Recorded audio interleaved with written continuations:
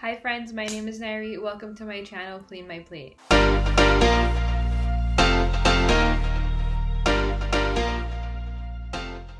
So in today's video, I'm going to be reviewing how to go over a nutrition label with all of you.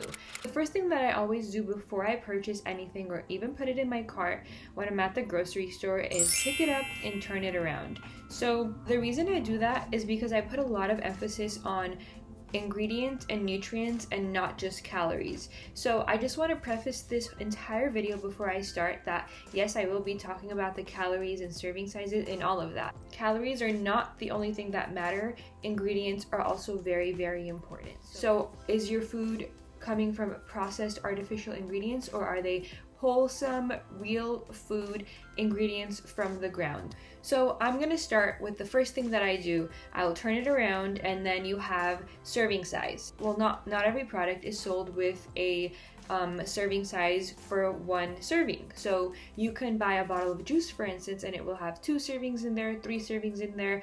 You don't really know until you turn it around. So the serving size is gonna give you an idea of what a typical serving is. Now, that serving size is not universal, so I have definitely purchased items that I have had to eat more than one serving size because everyone's different, everyone's needs are different. So then it will show you the serving size and the servings per container. So in this example, you have 2 servings per the container. So that means whatever, if you do eat the entire package, all of the nutrition facts that we read right now, you're gonna double it. So if it is 250 calories for one serving, if you eat the whole packet, you ate 500 calories, if that makes sense. So all you have to do is double it. So calories I do think are important just to be aware of. I personally don't calorie count and I don't encourage it because I think it can push people into having eating disorders or going into very restrictive habits, but that's a completely different topic I'm not going to talk about. All right, let's move on. So next to the calories, you also have calories from fat. So that is telling you of the 250 calories that you're eating, 110 of those calories are coming from fat. So that would kind of suggest to you that this may be a high fat food. So now you have your nutrients.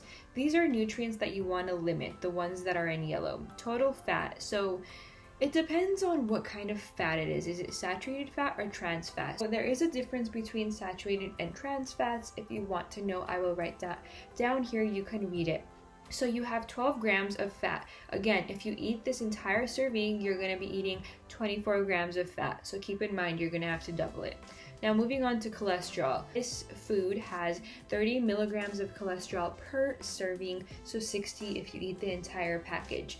Next to all of these grams or milligrams, all of these numbers, you have a percent value. So every person is suggested to eat a specific amount of certain nutrient. And so what this says, if it's 18% of your total daily value, that means if you eat this meal, you're eating 18% of your daily recommended fat for that day.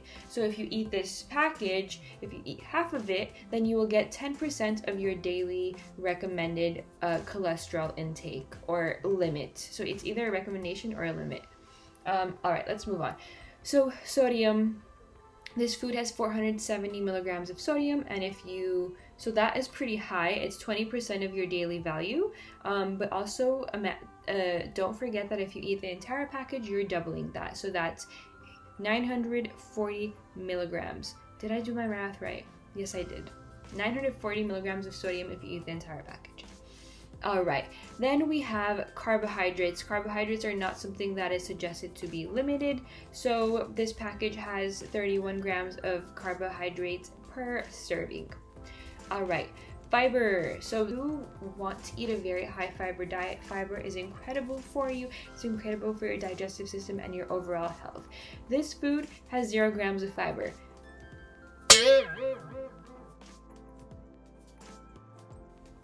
I don't honestly, do I want to say, so if anything with 5% or less fiber is very low. So you want to have fiber in every meal just because fiber is what will keep you satiated for longer. And then sugars. So this one serving has 5 grams of sugar and 5 grams of protein. So you also have some vitamins listed: vitamin A, vitamin C, calcium, and iron. It does have some of vitamins, but they're pretty low in all of them. 2% of your daily value for vitamin C, 4% for vitamin A. Those are pretty low. The only substantial one is calcium. Now we have a new label, and a couple of things are different in this new label, and I'm super excited about it because I was learning about it when I was in my Master's of Public Health program. So I'm excited to talk to you guys about this now. So we have a new label. What is different in this new label? First, the servings are larger and bold type. So before, the serving size was not large, it was small, and it was just regular font, and now it is bolded. And the serving sizes are updated to be more realistic. Like, realistically, you're not gonna buy a bag of chips and like eat 1 ounce. Like, what's 1 ounce of chips? No one really knows that.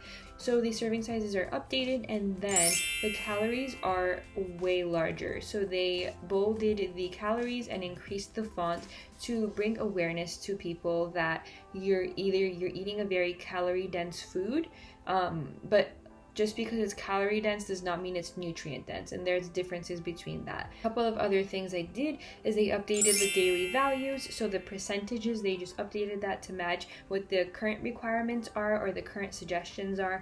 And now one of my favorite parts is that they separated sugars. So in the previous one, you had total sugars, and that is all the information you get. But that sugar could come from sugar from dates, natural sugar from like fruit, from honey, it can come from cane sugar, coconut sugar. I mean, there are so many forms of sweeteners. But now they separated it so you know the total amount of sugars, but what part of that sugar, total sugar, is added sugar. So added sugars are sugar carbohydrates that are added to food and beverages while in production. So for instance, an added sugar would be when you drink tea and then you add a scoop of or a spoon of sugar to it. That is an added sugar.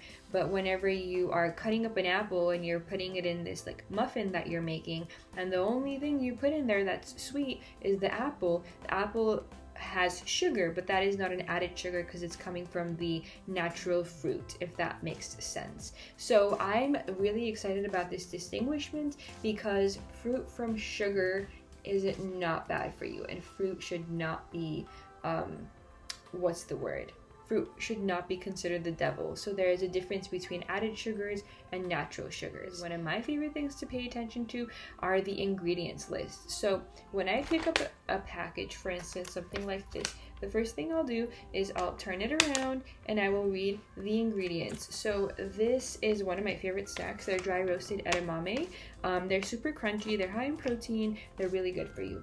And the ingredients are just soybeans and sea salt. 2 ingredients, I can list them on one hand.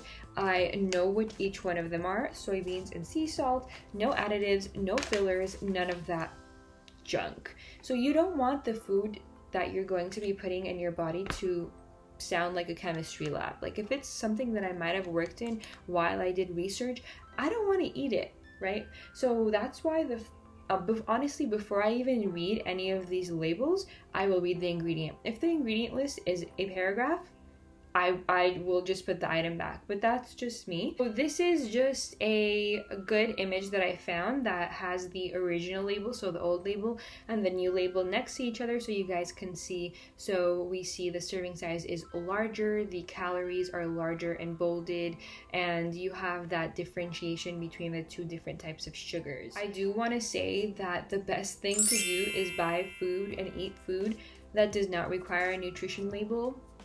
Avocado doesn't require a nutrition label. Apples don't require a nutrition label.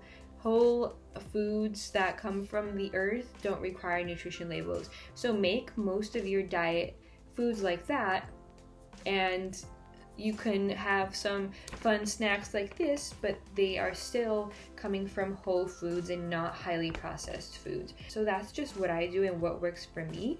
Those foods just make me feel great, and I know that they're good for my body. And when I eat well, I feel great, and I like to feel good. So that's just my suggestion for you all. So thank you guys for watching this video. If you want to get more information, You can always follow me on Instagram, Clean My Plate. Make sure you hit subscribe so you don't miss my upcoming videos or any other video that I post. And thank you guys for watching. Thank you for coming along. I hope this video was helpful. Please use the comment box below to let me know, and I will see you guys in my next video.